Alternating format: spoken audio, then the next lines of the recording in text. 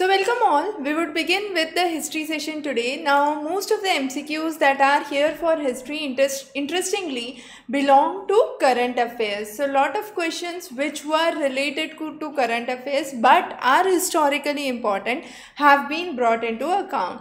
Now let's begin with the very first question. The very first question is about Assam.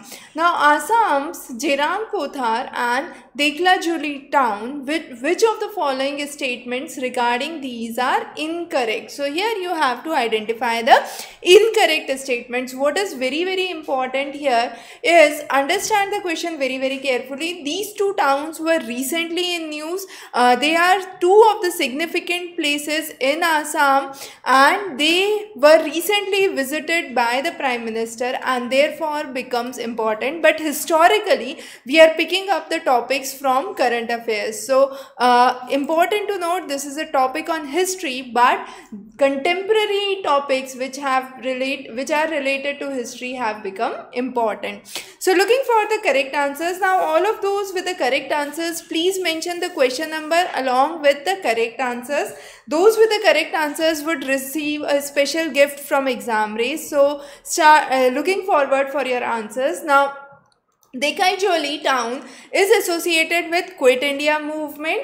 The next statement talks about the Jain Pothar, which is an open field in Shivasagar town in Assam. Now this is one of the traditional places of the Ahom tribe and the Princess Joymoti. So again very important. Then this is the region which is associated with one of the major historical sites for freedom movement in India.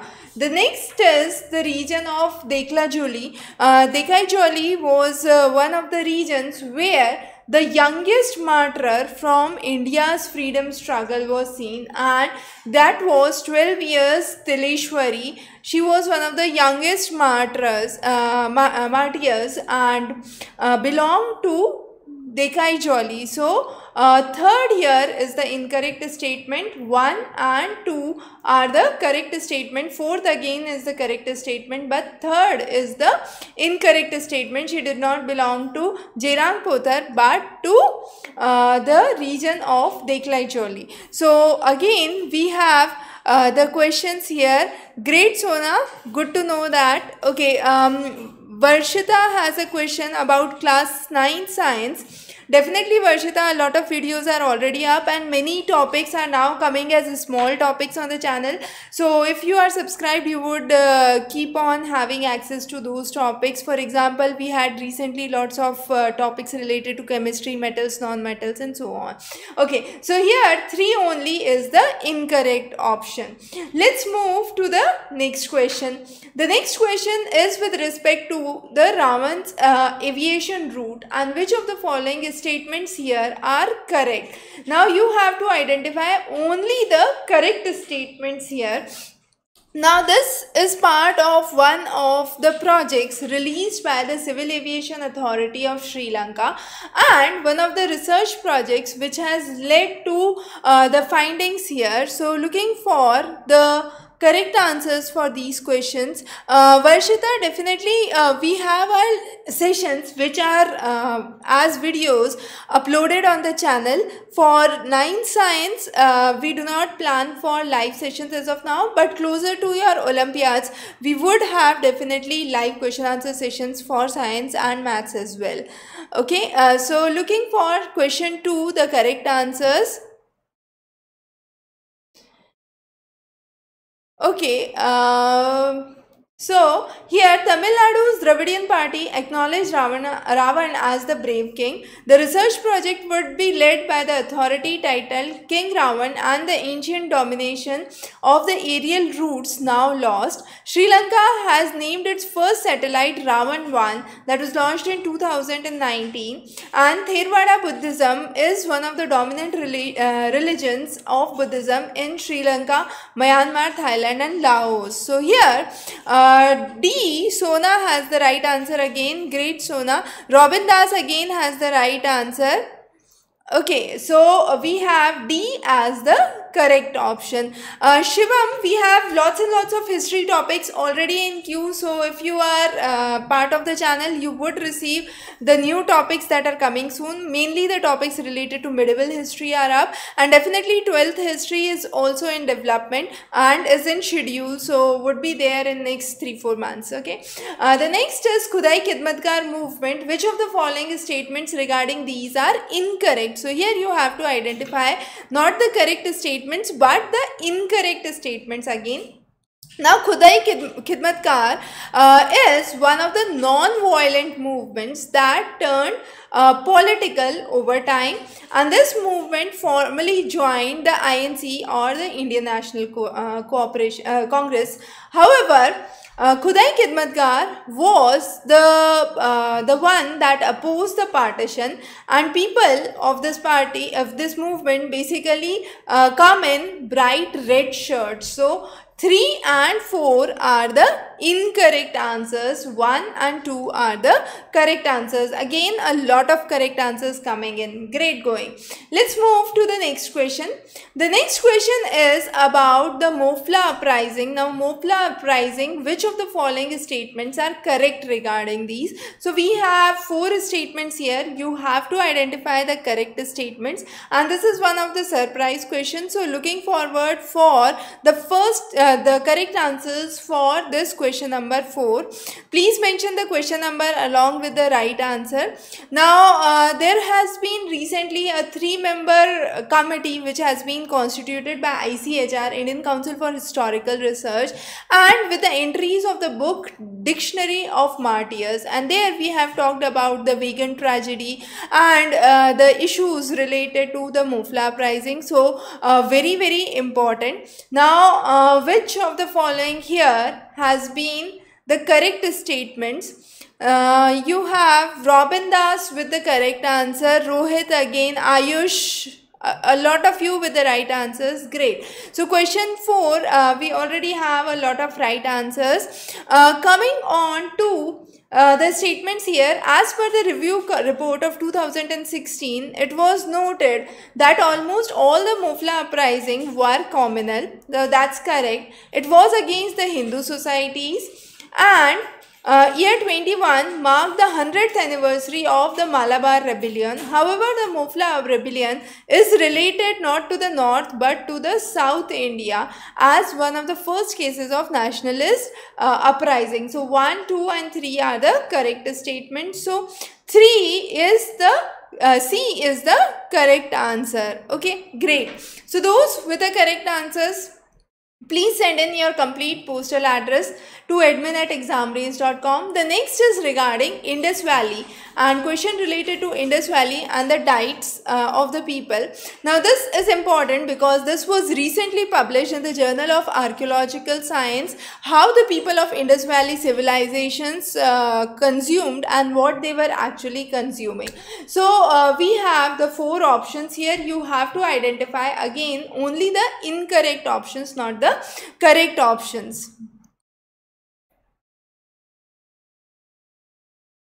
So looking forward for the correct answers for question number 5. Now, the people of Indus Valley civilization consumed what? So there is 2 options, meat and beef, that is given. Now, dominance of the animal products, which was mainly the pig's meat, cattle, buffalo, sheep, goat, and the dairy products from the same. The females were used for dairy production and the male animals were used for traction. And the year in which the Indus Valley civilization disappeared. So great, a lot of answers correct again. Now here, Indus Valley civilization disappeared around 1900 BC. The rest, all the statements here are correct according to Indus Valley civilization. So we have D only as the incorrect option. The rest of the all statements are correct. So only the 4th option is incorrect here. I hope that's clear. Let's move to the next question. The next question talks about the statements regarding the Pagri Samal movement. So Pagri Samal movement, which of the following statements are correct?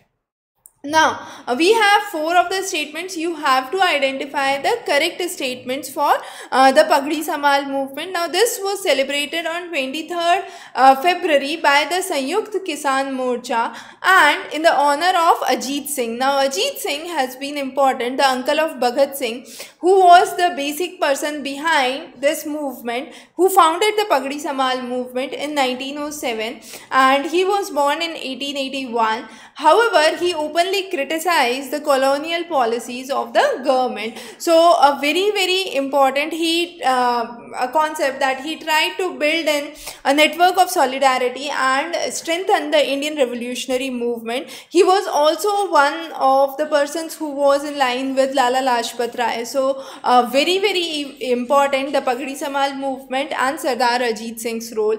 Very important specifically for this time, and under him there were various agitations during the British time which were developed. So one was the Punjab Land Alienation Act, the next was Punjab Land Colonization Act, and the Duab Pari Act. So all of those were very important. So here 1, 2 and 3 are the correct options.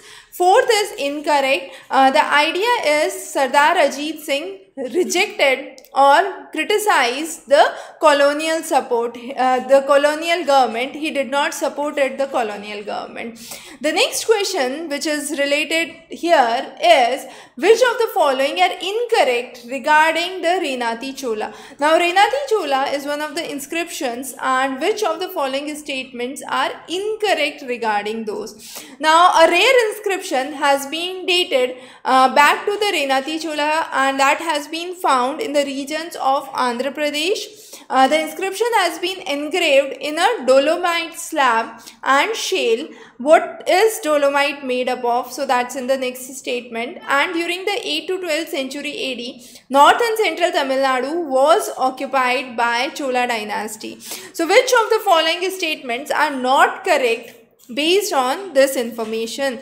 Again, this is one of the regions of Kaveri Delta. So Chola Mandalam, as it is called as, is important, and the region of Kadapa district of Andhra Pradesh is one of the major regions where you have the Renati Chola dynasty that was witnessed. So here we are looking for the incorrect answers. Now, based on this, the only incorrect answer here is, what is dolomite? So dolomite is not an igneous rock, it is a sedimentary rock. So it is a sedimentary calcium carbonate rock, and therefore we say 1, 2 and 4 are the correct statements. However, 3 is incorrect. So only 3 would be the incorrect option which is given in the question. So C is the incorrect answer. Again, a very important question. This is one of the inscriptions which has been which is found recently, and therefore in news, very important. Now, 2 again important satyagraha. One is the Guruvayur satyagraha, the other is the Vaikom satyagraha. Which of the following are correct regarding these 2 satyagrahas? Now, we have to identify only the correct statements, now not the incorrect statements. So, looking forward for the answers, so Vaikom Satyagraha is one of the mass movements which was mainly targeted for the depressed class, and it was Mannathu Padmanabhan who took part in both the satyagrahas. So again, very important, and the idea was to allow the entry of the depressed class. However, the Vaikom Satyagraha started in the regions of Vaikom, the movement in Travancore, the present day region of Kerala. Guruvayur was a non-violent satyagraha. So this was a kind of silent satyagraha, allowing entries for untouchables in the Guruvayur, and Guruvayur is one of the places near the region of Ponnani Taluk in Malabar district. So 4th is incorrect. A lot of correct answers here. Okay, the 4th is incorrect, the 2nd again is incorrect, 1 and 3 are the correct options. So Vaikom Satyagraha is the region, the Satyagraha took place near the Shiv temple at Vaikom. So 1st and 3 are the correct statements, 2 and 4 are the incorrect statements. I repeat again. I hope that makes it clear. Let's move to the next question. The next question is about the Mahatma Ayankali. Now, about Mahatma Ayankali, which of the following statements are correct? Now, this is again a surprise question, looking for the first correct answer. Now, why this was in news? So, recently 157th birth anniversary was celebrated for Mahatma Ayankali, and he was one of the major leaders. I won't say further because you would get the answer then. So, the idea here is, which of the following statements is correct? Looking forward for the correct answers for question number 9. Question number 9, still looking for the correct answer. So, right, Sona has the correct answer here. Great, Sona. Now, here he was a social reformer born in Kerala, mainly a leader of the lower class and the Dalits. So, he formed the Sadhu Jan Paripalna Sangham, and that was not for the upper caste but for the lower caste. So, third is incorrect. So, first and second are correct here, and Dalit children can join his school at the very first time because of his efforts in Kerala. So, 1, 2 and 4 are the correct statement. Shiva Varma, then we have Nazib, Robin Das, a lot of new names today and lot of correct answers. Great. So, send in your complete postal address to admin@examrace.com. And coming on to the last question for today, and that is about Sri Narayan Guru. Which of the following statements about Sri Narayan Guru are incorrect? Now, one of the major slogans that he gave was one caste, one religion and one language. He also focused on caste injustice, and he belonged to a Izava caste, so he was strictly against the caste injustice, and one of the major proponents of Advait Vedanta. Now, Advait Vedanta, a classic concept which we have covered separately, is important, and Nazib has the right answer. Great, Nazib. So, he was not born in Andhra Pradesh, he was born in Kerala, and he was a social reformer who was strictly against the caste practices, strengthening the caste, and he himself belonged to a Izava caste from the region close to Thiruvananthapuram in Kerala. So, first is incorrect. 2, 3 and 4 are the correct options for this question. So, these were the topics for discussion today. History with respect to the contemporary happenings in the recent world that we have discussed. We would be coming up with many more important topics and contemporary topics for your UPSC Prelims this time. So, stay subscribed and enable the notifications to get the notifications for the latest updates that we would be bringing in for your exams before your prelims. We would be meeting every Tuesdays and Saturdays at 6 p.m. So, very good luck for your preparation. See you on Saturday back at 6 p.m. Till then, stay safe. Have a healthy day ahead.